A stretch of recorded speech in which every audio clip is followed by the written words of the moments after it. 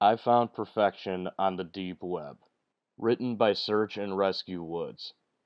This one's about a guy that discovers the deep web as a teenager and continuously surfs through it over the years. One night, he gets into a chat with some random people that keep talking about some guy named Perfection. Our main character stumbles upon some oddly familiar pictures and starts chatting with some of the perfection worshippers. This is where the big twist occurs, which, of course, I won't give away. This story is pretty damn good.